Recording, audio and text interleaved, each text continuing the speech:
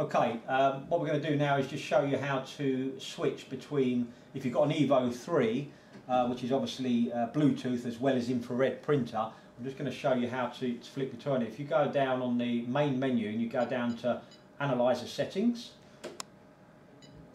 and then you go down to Report, and then you can switch between printer, which is your standard infrared printer, or Bluetooth if you're using Sprint Mobile, and then you just simply pick the one you want, and now that will be set. So if I go into a test menu and we just go into differential temperature, you'll see that the Bluetooth signal is now showing.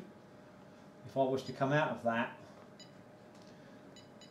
and change that now back to printer, and then I go back into there, you see now there's a printer symbol rather than the Bluetooth. It's that simple to switch between the two. Thank you.